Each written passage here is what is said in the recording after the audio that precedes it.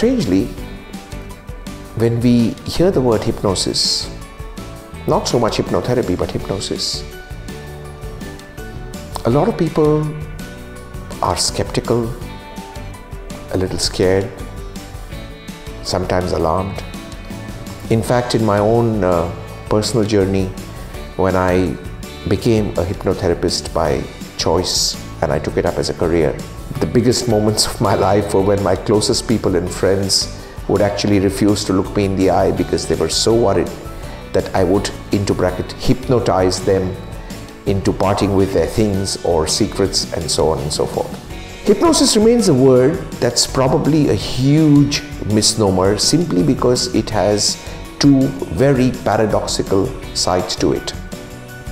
On the one hand, we have the hypnosis that we see on stage and we hear of with people getting into trouble with it, as in person comes in front of your eyes, touches you at a certain spot in your body or flashes something in front of your eyes and then you have no clue what happens to you, and before you know it, you are poorer with a few of your assets gone down the drain, which is why naturally over time and space, hypnotherapy or hypnosis has evoked a lot of fear.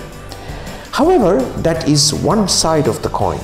There is an opposite side or a different side of the coin in which hypnosis can merely become a tool for you as a human to access the hitherto unknown and untapped powers of your subconscious mind.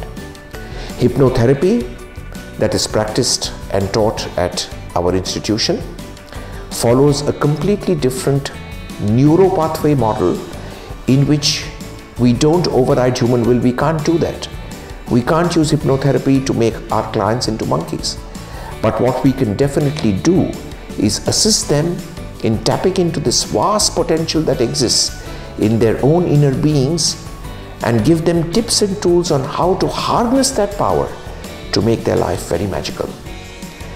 Western hypnosis and Western hypnotherapy works completely with the model of empowerment, with the model of accomplishment, and with the model of the client being in control and in charge of the process and his own life.